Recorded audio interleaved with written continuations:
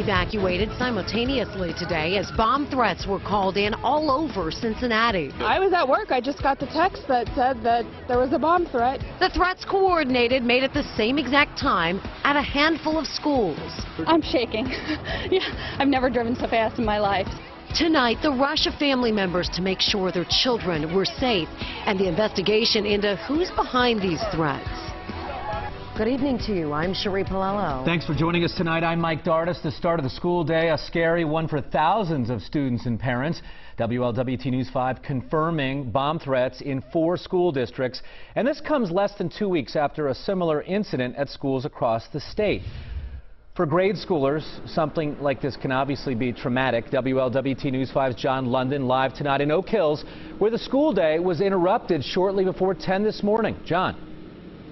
Yeah, and you know, Mike, residential Virginia Court behind me here is an idyllic kind of entry street to K through 5 at Oakdale Elementary around the corner. Mid-morning, about 7 hours ago, the reassuring routine here shifted dramatically.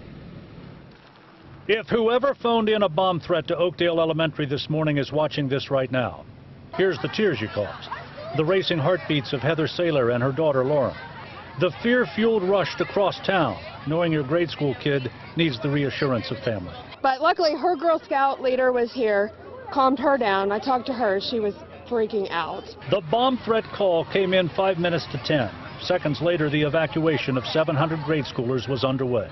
Bridgetown Road started to clog with cars and concern. Sidewalks, suddenly fast lanes for pedestrians and parents, like the mother of young Brady here. How old are you? 6. Who drove here from her job in Milford. I'm shaking. Yeah, I've never driven so fast in my life, so it's definitely scary. And yeah, I've never been through anything like this. Christ Hospital's medical building near the school turned their parking lot into a parental pickup point, space that turned into an open-air relief station. This is my granddaughter, Kyra. And she's in 5th grade at Oakdale. So the reuniting hugs and kisses were instinctively magnified this noon hour. It's pretty scary, especially with my granddaughter, you know, because with my kids I didn't have to go through this too much. It just seems like nowadays, you know, you never know. The Oak Hill superintendent expressed pride in his teachers and staff. All students safe, accounted for. You've been a witness to it here. It was very orderly. Teachers stayed with their students. No bomb was found. Only fear was detonated, caller, if you're watching. I bet it was great to see your mom, wasn't it? And once the all clear was given, classes resumed, school buses made their usual route. Some families from Oakdale decided to keep their kids home for the rest of the day. Reporting live in the Oak Hill School District, John London, WLWT News 5.